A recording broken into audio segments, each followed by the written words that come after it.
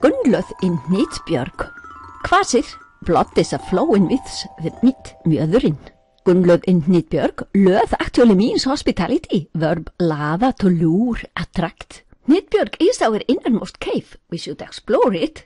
That we do by transcending. To begin with, we do not see details clearly in here, but gradually our vision recovers from its blindness. Here we imbibe the precious meat of wisdom, mjöðurinn dýri, matuhu. We are welcomed by a Thurs maiden, who actually is not supposed to show hospitality, rather expected by her father, the Thurs stuttungur, to hide the meat away from us. But alas, a Norse myth, who can control a female power here in the northern heritage? Thursar are old, now gone by, states of evolution. Their daughters take over our next step.